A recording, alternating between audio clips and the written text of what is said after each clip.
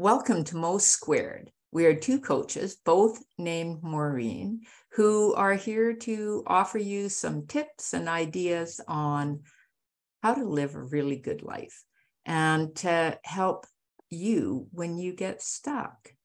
Maureen, what would you like to share today?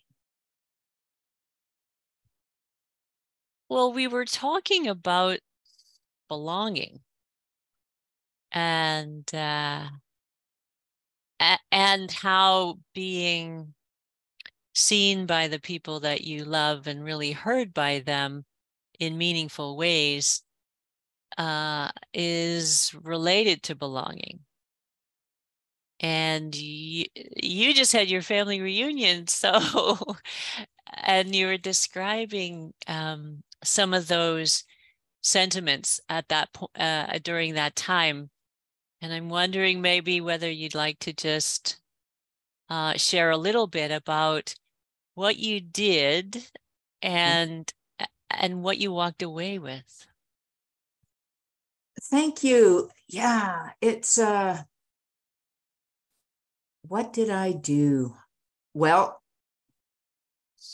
last week when you and I met, you left me with a bit of a challenge to stay, these are my words, to stay present and to stay in my own power and energy. And having that as a reminder for myself helped me to notice when I was falling into my self-doubt place. Who am I to be the one speaking up? Because I was basically the MC at our family reunion. And so what I did was I recognized when that was happening, and I could literally feel my energy plummet, or feel that, what I call the icky feeling. That's a really great descriptor. And I acknowledged it for myself. There it is. And it was almost like the natural curiosity. What are you needing? And so putting into practice a lot of the practices that I've been doing with meditating. And there's a practice that I learned years ago from Tara Brach, and that's the RAIN practice. Recognize, allow, investigate or inquire, and nurture. And so that has become a part of my daily living, essentially, and it naturally came into play. So essentially, you took what you had learned and were applying to your life in private to a public setting. Yes.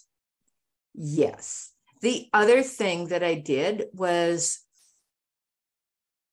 I gave myself permission to have fun and to be playful and allow that natural part of me to have lots of space. Mm-hmm. And that had been a conscious decision ahead of time. And before this weekend, what would you typically find yourself doing instead of allowing that playful part of yourself to appear? Oh my gosh, that would be me thinking, how am I expected to be? What if somebody points a finger or something, and I would just feel that it's almost like wanting to draw back and hide, go within, and afraid that I might offend somebody, a lot of fear of how others might receive me. And so there would be almost like a surrounding of protection around me to not allow the more of me to come through. Does that make sense? Well, yeah, and also I think what you're describing is a tendency toward looking externally for the how you should be, as opposed to going internally and asking yourself, how do you want to be? Exactly. Yeah. So the And external versus the internal focus. yes. And so the big thing is trusting the internal. Mm. And it doesn't mean that I'm not, kind of scanning for for the external validation. But what I was aware of was my my intention, really, the inspiration to really have our family connect and to be surrounded by this connection and that sense of belonging, and it all really came through. And I believe that for me, for my own peace in this, it was observing and seeing the greetings, the conversations. And so it was like a nod. Yeah, it's happening. And well, it just to highlight something, one of the things that you were sort of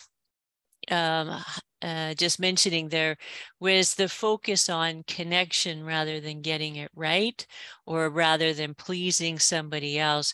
It was really more about how do I connect, both with myself, which might be the playful piece, and with other people.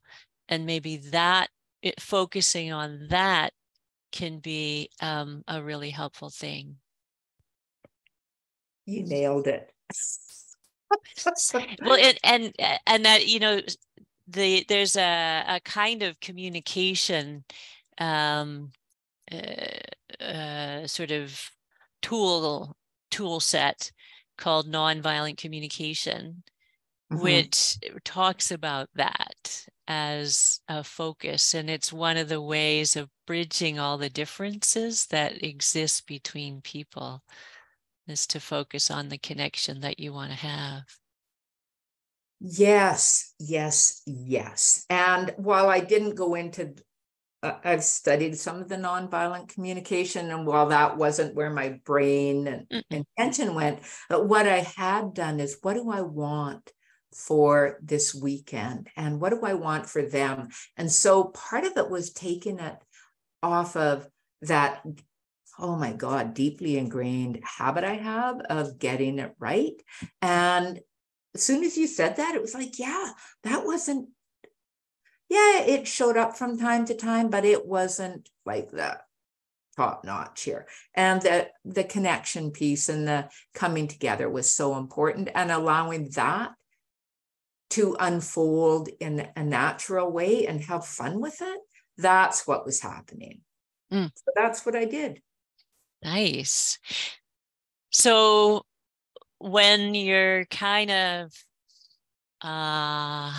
wanting to belong, then belonging really has to do with connection. And belonging in this particular situation had to do with allowing yourself to be seen and heard, as well as listening to other people to foster connection, and using play as a modality to help when things are a little tricky. Yes. Yeah. And and um and it made me also think of the quality of presence that I'm showing up with. And so it all weaves together. Mm. Mhm. Awesome. Nice. Thank you. Thanks for asking, and for us having this conversation. Yeah. So any last tip for anyone listening? Well, giving yourself loads of compassion, and to be really kind to yourself when you notice yourself wanting to be connecting with others and it doesn't go the way that you had anticipated or wanted, and to continue practicing with kindness. Because that's what it's taken me. And so I offer that to you. Okay. So if you'd like to connect with me, it's maureenmayhew.com. And with you, Mo?